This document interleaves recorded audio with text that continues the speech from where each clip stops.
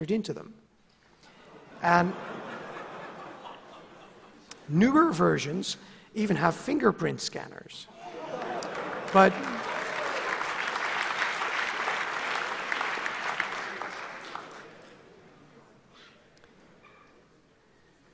of course, the software would never lie about the results of elections or store the vote and the voter in the same database.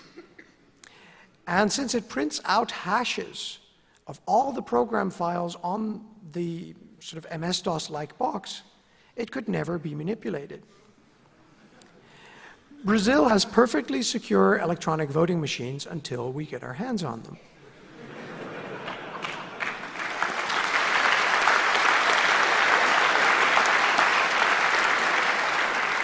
After Brazil, I was home for a week again and then traveled to India for 2 weeks. This time, we were there to help solve the problem instead of merely pointing it out. Alex Haldeman and myself were invited to a conference on voting, but as we arrived, we were detained for a night and half a day at the airport because we had apparently, quote, violated the terms of our visa the last time we had traveled to India. India's main intelligence agency had somehow investigated us as part of an international conspiracy to destabilize the state of India. We were eventually released after lots of phone calls and lots of ministries were involved. The Home Minister was woken up. All sorts of things happened. And we had to promise that we would not attend this conference, which was a relatively sort of obscure academic conference. From a PR standpoint, that whole thing didn't really work. Because we were now regular tourists, except CNN was waiting for us at the exit of the airport. But meanwhile, India still has a very serious problem that needs fixing urgently. India is the type of country that could easily slip into serious violence if there's too much doubt in election outcomes. So this is definitely a story that's to be continued. And there's a funny side note. Just 2 weeks ago, India and Brazil signed an agreement, sort of a very bland agreement that has very few details, but they involve working together on unspecified matters involving election organization. WikiLeaks is a bigger issue that deserves a little bit more talking about. I helped WikiLeaks release the video. After that, I needed to get back to my e-voting related work, but I could have stuck around helping WikiLeaks do all these other things that they ended up doing. They could probably have used me releasing all these other things. That did not happen. And I guess I could make up all sorts of stories about how I disagreed with people or with decisions. But the truth is that in the period that I helped out, the possible ramifications of WikiLeaks managed to scare the bejesus out of me. Courage is contagious, they say. Well, my ass. I wish Julian and his people well, but I can't live a life out of a backpack on the run, not to mention the fact that Julian has better and does much better soundbites. So what are we to make of WikiLeaks? It's clear that recent events will impact the world and our corner of it for some time to come. But it's really early to tell how, as things are still going on. WikiLeaks could well come out victorious in a new generational conflict, mentioned in the same line with the suffragettes and the Vietnam protesters. But as it stands today, my friend Julian is potentially facing prison time or even assassination for what essentially amounts to practicing journalism. At the same time, many people friendly to the ideas behind WikiLeaks are beginning to wonder what has been unleashed. Some of my friends have said Julian has angered the gods. Bruce Sterling recently accused him of weeing all over the third rail. And a good friend of mine said that Julian was committing suicide by cop, even. Whatever we make of it, present anger and fear at governments over WikiLeaks will probably up the pressure to curb internet freedoms.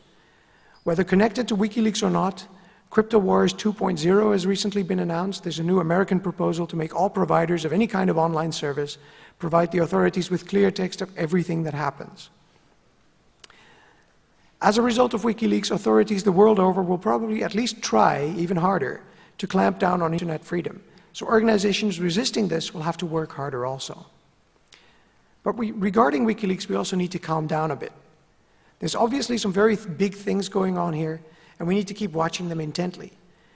But just because we like or share some of the principles at stake here doesn't mean our community is all of a sudden drawn into this all-out war with a ridiculously well-armed superpower or anybody else. Whatever our role is, it's certainly not to deny freedom of speech to people or organizations who don't like freedom of speech. This whole anonymous thing is so getting on my nerves. People ask me, anonymous, that's like the hacker community striking back, right? And then I have to explain that unlike anonymous, people in this community would probably not issue press releases with our real names in the PDF metadata.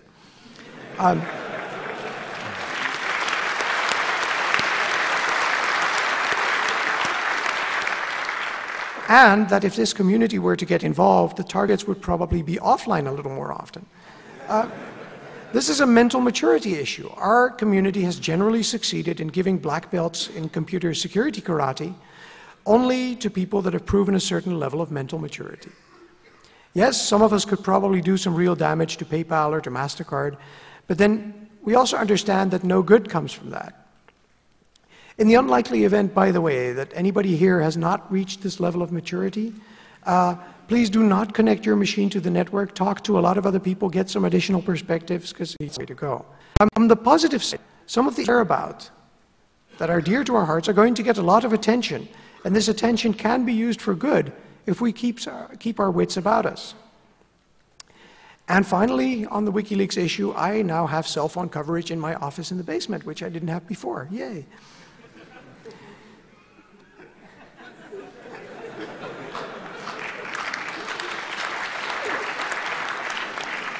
Now let's take a wider look at today. As we enter uncharted terrain, we are the first generation in a long time to see our leaders in a state of more or less complete helplessness. Most of today's politicians realize that nobody in their ministry or any of their expensive consultants can tell them what the fuck's going on anymore. They have a steering wheel in their hands, but they don't really know what it's connected to, if anything. Meanwhile, the brakes are obviously out, and the windy road at the bottom of the hill is approaching rapidly. Politics is becoming more and more the act of looking at least slightly relaxed, while silently praying that the accident will happen sometime after your term is up.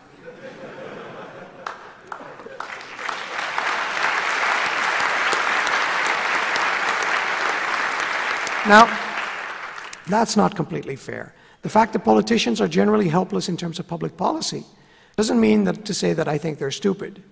They do have a vague sense of what might be coming, and they're acting accordingly. To judge their efficiency, take a good look at the remaining public funds and the remaining public infrastructure and see who owns it in 5 years' time. Our leaders are reassuring us that this ship will certainly survive the coming storm. Oh yeah, no problem. But on closer inspection, they're either quietly pocketing the silverware or discreetly making their way to the lifeboats. Even politicians that are the exception, the ones that get it, that want to help get us out of this mess, are increasingly indistinguishable from ones that just pretend. We'll have to learn to navigate a world in which every imaginable aspect of being genuine or sincere has 10,000 spin doctors working on how to transplant that precise thing to the fake turds that run things. Now, this all sounds really smug, like we, the hackers, the geeks, somehow have all the answers. We do not. But we do have some important parts. For one, we understand the extent to which complexity can be our enemy. We've all written stuff that got out of control. We've optimized our privatized world of today to get that last 2% of profitability. And we're already in a situation where everything we need comes just in time from China, assuming that we'll need exactly the same things overall as we needed a year ago. Everything is interconnected, and if one thing fails, the whole system goes down.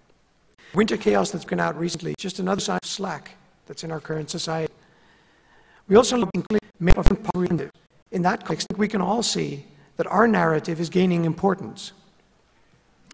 At the same time, Apple, Google, Facebook, and the more geographically challenged traditional governments will try to make all of humanity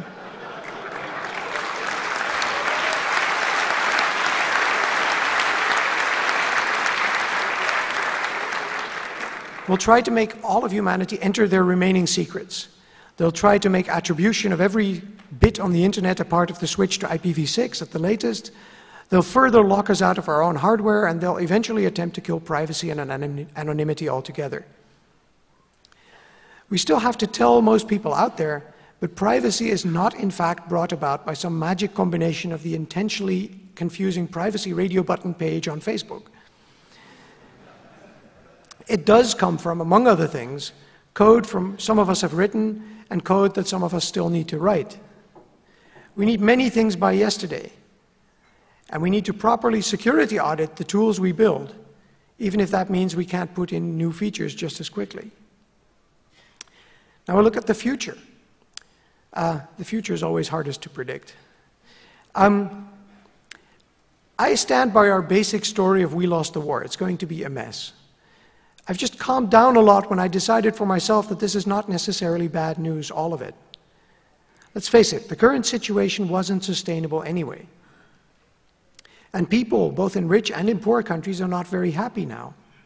Some may be rich, but we're not happy. Remember the massive loads of antidepressants we're taking to keep us going. The decline of the Roman Empire was probably a very interesting period to live in, and for most inhabitants, life just went on, with or without Rome. Okay, so the world is going to be a mess for a little bit. You may be asking yourself, what do I do with this knowledge?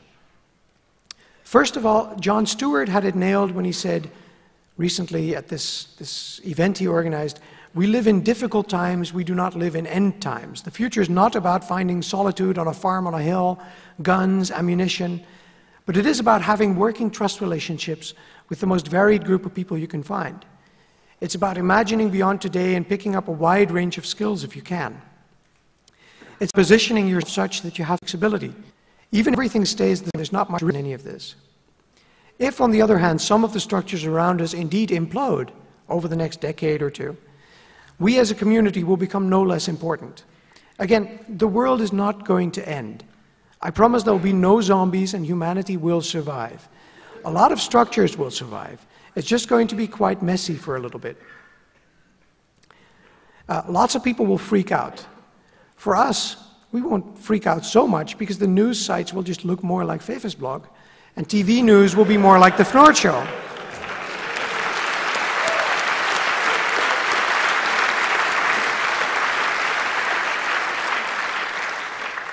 If the shit hits the fan, a lot of things are going to be decentralized, but still in a very networked world. Some of us will likely be reverse engineering and then re-engineering systems to get rid of some of the crazy complexity and dependencies. Improvising and doing more with less is something we are good at. Not to mention making things when we need them and repairing them instead of throwing them away. We come in peace. We're not called the Chaos Computer Club because we cause chaos. If anything, a lot of our collective work has actually prevented chaos by pointing out that maybe we should lay some decent virtual foundations before we build any more virtual skyscrapers. Val Holland explained the name to me many, many years ago. I don't even know exactly when. He felt that there was universal validity in a set of then rather new theories explaining very complex systems and complex behavior from random events and a very few simple rules. And it helped him explain a lot of how the world worked and how one could navigate a future that looked like Shockwave Rider.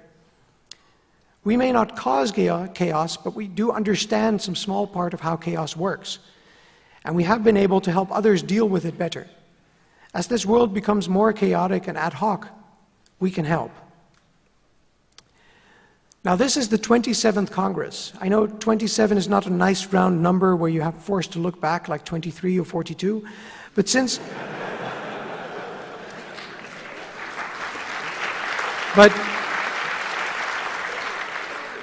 I'm 42 years old this year, I get to take a little helicopter view. I think we should all be proud of what's been created here. There's this video of the 24th Congress made by Kirin Schäublein and others, and I can show that video to a wide variety of people. And they generally first say, wow, and then they go, when's the next one? And that sums up the importance of the event. It has drawn countless people into the community, many of whom did printer drivers. They weren't freebie workers or Lisp programmers. But they are now as much a part of this community as anyone else. More than anything, this rather impressive gathering is what we use to show off how many sides there are to hacking. We may have been involved in some kind of hacking before we got here, but this Congress, more than any place else, is where it all comes together. This is where we decided that this is all so interesting and so